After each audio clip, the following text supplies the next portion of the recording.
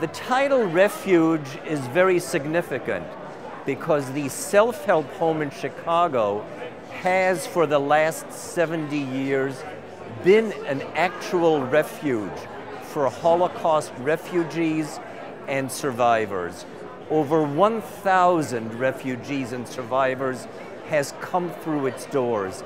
So there's really nothing more significant than the title Refuge to speak of this entity that has been there for the Jewish survivors of Nazi persecution. I'm a new filmmaker. I'm a lawyer by profession. This is my first film. It took 5 years to make.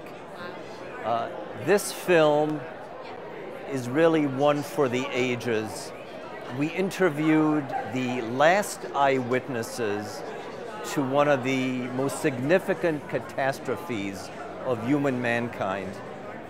And this is the last generation of eyewitnesses. They're going to be gone in just a few years. Well, I am humbled and honored to have been chosen as the Hendricks Award recipient.